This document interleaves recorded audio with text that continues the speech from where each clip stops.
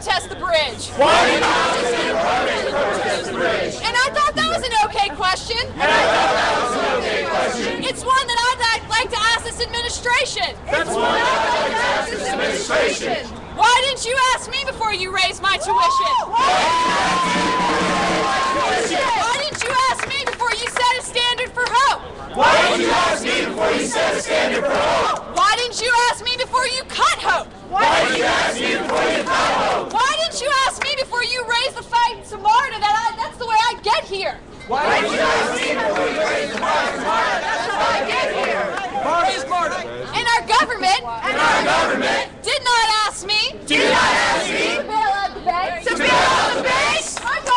My government did not get my permission to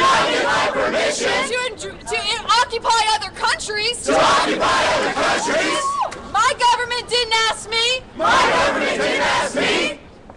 A lot of shit. But I employ my government. I employ my government with my vote. And my tax dollars. And they didn't get my permission. And you know what? We all employ the school. With debt. And interest rates. That are immoral. I don't need to ask their permission for one more thing. I don't need to ask their permission to express my rage. I don't need to ask permission for my constitutional right to assemble with you and express my rage. But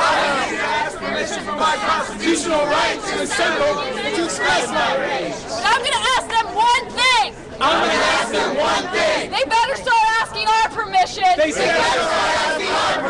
A whole lot more. Because this is our government. This is our school. We can define the tuition. No one asked us if we wanted a football field or not. Maybe some of us would have liked some more computers in the library. Maybe some of us would have liked our textbooks to be subsidized. Maybe some of us would have liked our MARTA passes to be subsidized. Because our tuition went up 36%.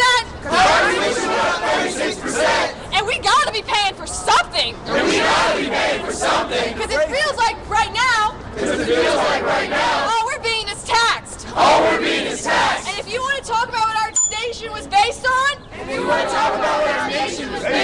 it's based off of rage, of taxation, without representation. And if you don't think that happens every single day, then we gotta wake up. Because it's costing me way too much. I'm sick of ramen noodles.